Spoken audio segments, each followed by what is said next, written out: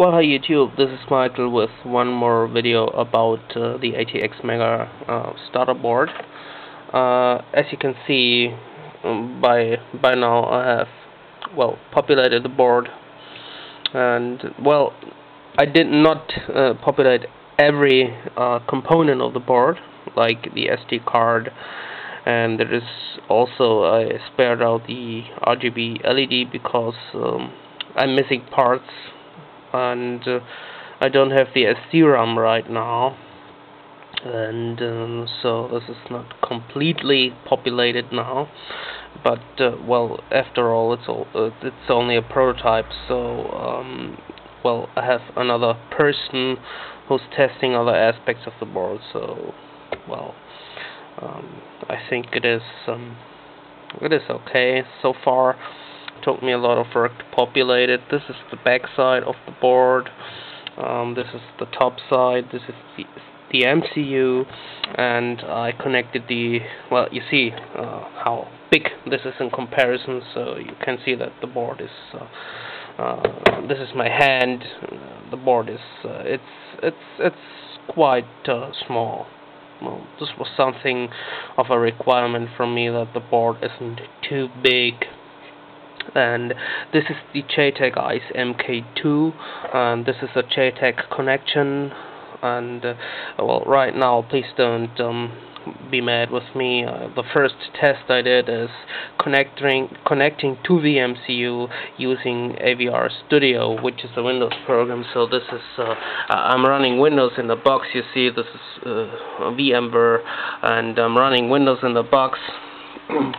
And this is the dialog of connecting, if you connect to the device, and I can say read signature, and then it reads the signature, and I say, well, right, I detected an Atxmega128a1, and you can do stuff like changing the fuses, and it always reads the fuses. And this is, let's just say that for now the connection is okay. The device is working. It's working in good order, and also programmed the FT232 for a mode which enables it to use 500 milliamps of USB power, and this is because it has a transistor here which enables it to do that, because USB doesn't make it possible to use 500 milliamps right after plugging in a device, so you have to adhere to the bus protocol, and it's all sort of complicated. But this time for this board we have done all this stuff, and it's possible. So right now I'm powering it with this laboratory power supply, but you can also use a USB connection to power the board. I already checked this out, and the next thing I do is setting up a Linux connection to the board, making a makefile, and using the GNU toolchain to program or a demo program to verify the basic functionality of the chip. Right now what I did is verifying that the whole thing, it all works, and this works actually. I can erase the device. Say, let's go to the main menu here and say erase device, and there wasn't anything on it, but now it's erased. So once this is okay, the rest will be fine too. So I could flash a program here.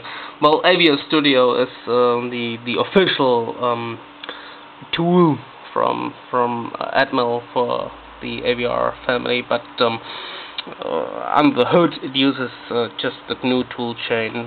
Say I close this now, and I say new project, new file. No, not new files.